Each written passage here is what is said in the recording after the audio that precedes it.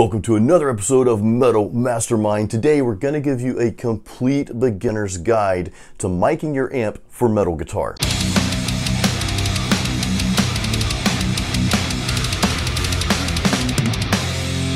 Alright, we're going to jump right into this complete guide to miking your guitar amp. Now, real quick, you can use the techniques that we're going to share for live playing. If you're playing a show and you want to mic your amp for that, you can definitely use the techniques. However, this tutorial is more catered to miking your guitar amp and recording that sound. So we're also going to get into the recording components as well. So we're going to split this up into two sections. Section 1, we're going to cover all of the components that you need to mic your amp and record that sound as well. And then in the second section, we're gonna go over some different mic placements that we want you to try. And of course, you're gonna hear some examples as well. Now, make sure you watch the entire video because at the end, we've got a little bonus for you that's really gonna help you get a better metal guitar sound when you're recording with a mic'd amp.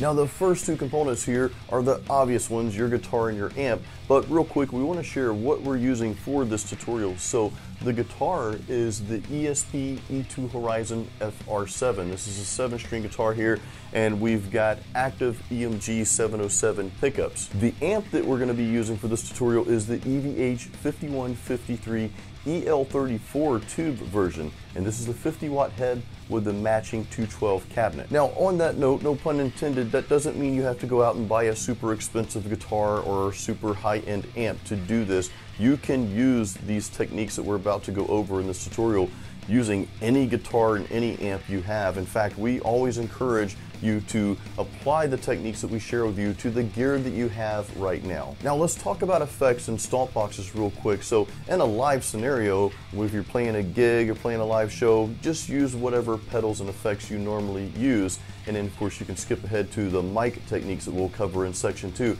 However, remember this tutorial is catered to recording your mic'd amp.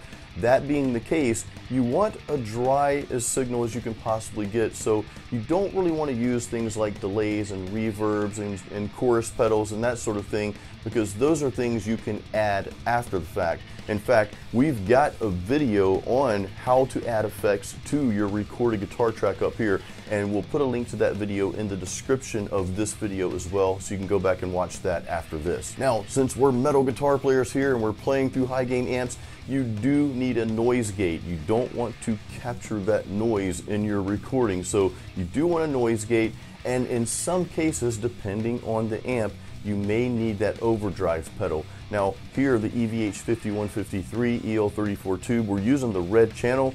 This channel does not necessarily need an overdrive. It gives you a really nice, clean distortion sound and saturation without an overdrive pedal. However, a lot of amps, I would venture to say that most high gain amps, you're going to want some sort of overdrive in front of that just to clean up and tighten up that initial sound. Now let's talk about the mic. So in this case, we're using the good old trusted SM57, the Shure SM57 mic.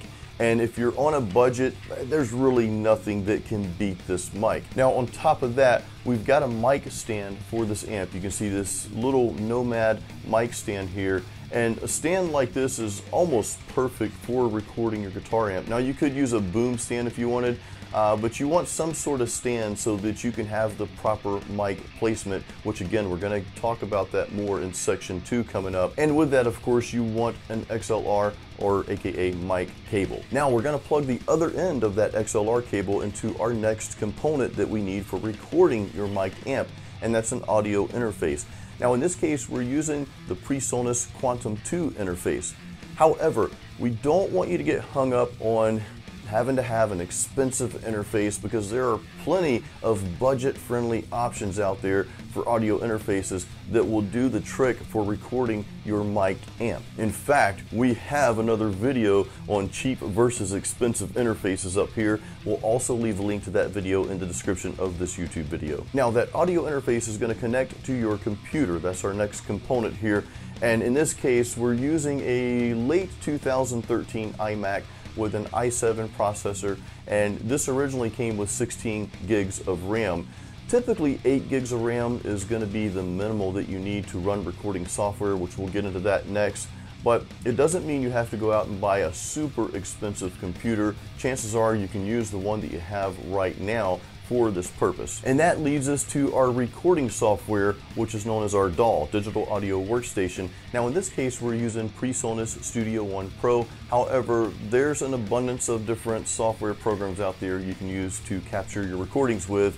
I know one of the more user-friendly ones and budget-friendly DAWs is Reaper. That's a really good option. Studio One's a good option too. And of course, you've got things like Pro Tools, Ableton Live, Cubase, and so forth. The last component we want to talk about is your monitoring system, and we highly recommend recording with headphones. The reason why is because when you're recording your guitar, you don't necessarily want your monitors, your studio monitors, cranked up, because there's a chance that your mic, this mic in your amp, could pick that up, and that's not something you want to capture in the recording. So it's best to record with headphones on. And these are just a really inexpensive pair of KRK KNS 6400 headphones. So that pretty much wraps up the components that you need to mic your amp and capture that tone in a recording.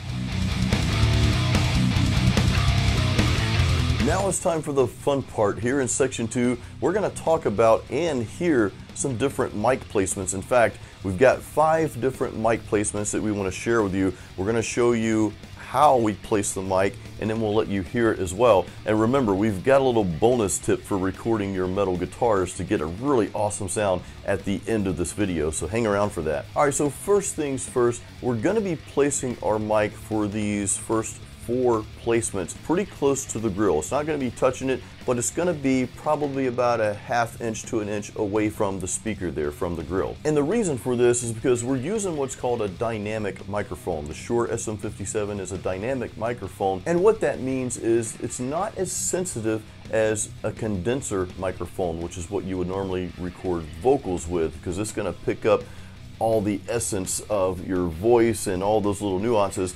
Well, this dynamic microphone here, it's just going to pick up what's right there in front of it, and this particular mic is great for recording loud sources like a metal guitar amp, a high gain amp. So the first mic placement we're going to test here is we're going to place the mic almost directly in front of the center of the cone, and what you can expect from this is kind of that more higher tinny sound. So let's hear what that sounds like.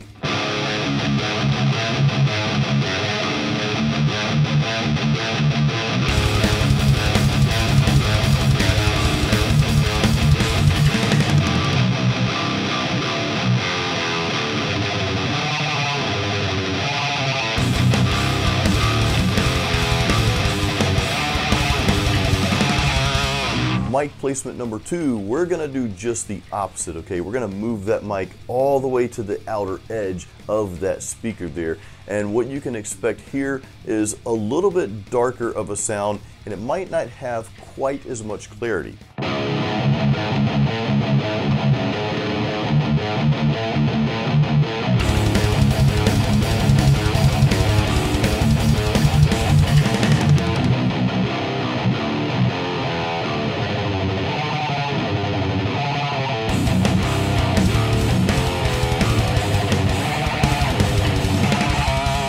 Mic placement number 3 is going to be somewhat the typical, one of the typical places for metal music, for recording metal guitars, and it's going to be that happy medium. We're not right there in the center of the cone getting that really high tinny sound, but we're not so far towards the edge that is dark and muffled. It's kind of that happy medium right in between those 2 places. So let's hear what mic placement number 3 sounds like.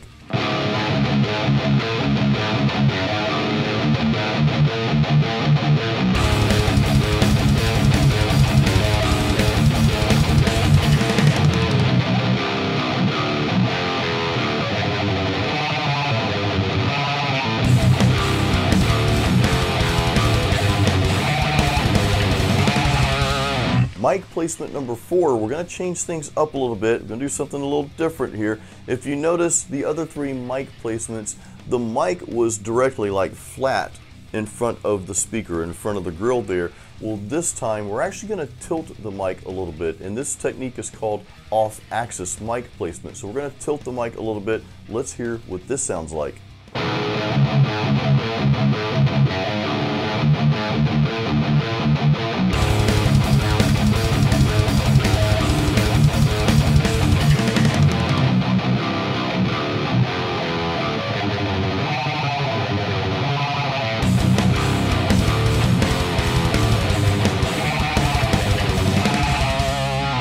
mic placement number 5, this is our last one, and I've got a little trick to show you. We're going to do something different again. You know, all of our mic placements have been right there in front of the grill, just right up on it, about a ½ inch away. We're going to try something new. We're going to pull that mic back about a foot away from the grill here, and just let's hear what that sounds like.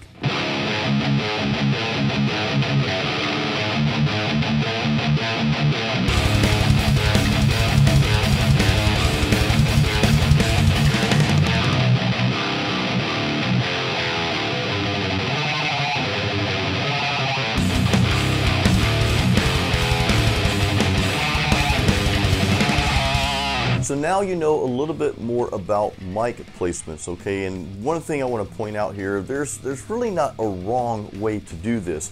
There's only capturing a good sound versus the sound not being so great. And you want to capture the type of sound that you're looking for your music, not necessarily someone else's sound. It is good to review different mic placements to see what other people are doing and try those out. But make sure you're happy with the tone, that you're happy with the sound, and then of course that it sounds good in the mix, okay? That's what's the most important about mic placement. Now, once you record your guitar tracks and you get the tones, the tracks that you want to keep, there's a post-production process that needs to happen just to make those guitar tracks sound a little better and fit better in the overall mix.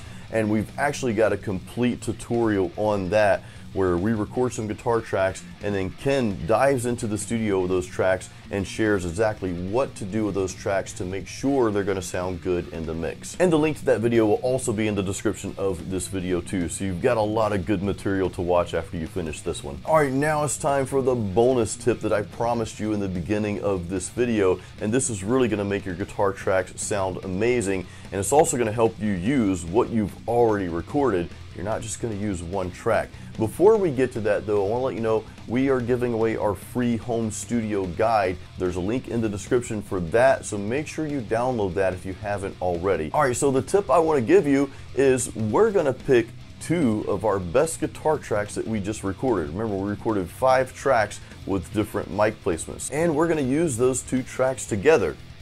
Let's hear what that sounds like, and then I'll tell you what I did after you hear this little clip.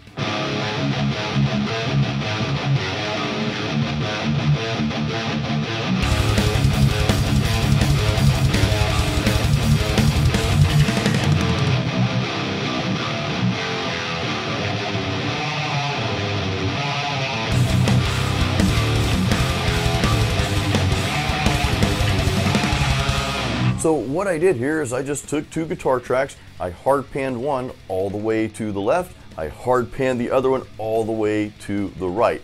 Now, a couple things happened with this, okay? First of all, you're not going to play the second guitar track or any guitar track exactly the same way you played the first guitar track.